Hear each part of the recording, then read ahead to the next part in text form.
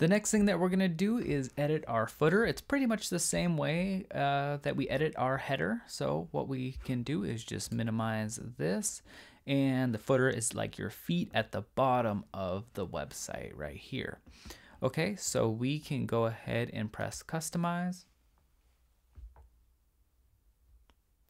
And we've already added this custom menu to the footer. So that was kind of like, you know, editing the footer in a way. And again, we did that by clicking on menus and adding a menu to the footer location.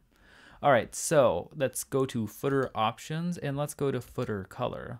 And the background, again, we can change to any color we want, kind of like disco or something, I don't know.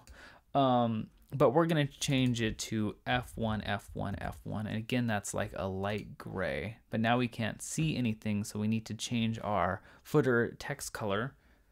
So we're going to change that all to 7C, 7C, 7C. And this is just the hex code again. It's just the code of the color. And maybe we'll copy this and we'll do that for the rest of these. Paste, enter, and paste and enter.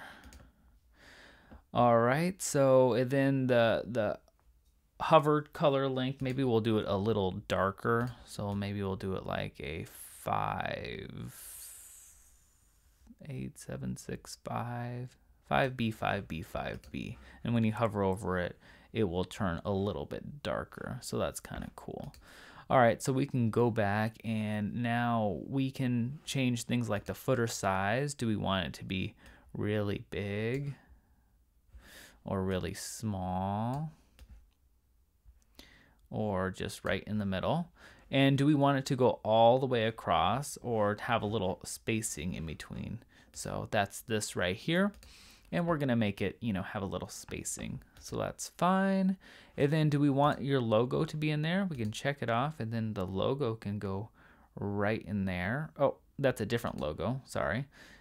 So if you want a different logo to go in here, you can select an image. Maybe we want, you know, a different color logo, but we're not gonna do that.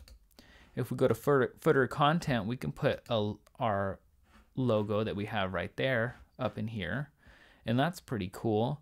And later we're going to be adding social icons, but that's a little bit later. And that is pretty much all we have for our footer. And I'm not going to put the logo in right now because we're going to be putting our social icons in later.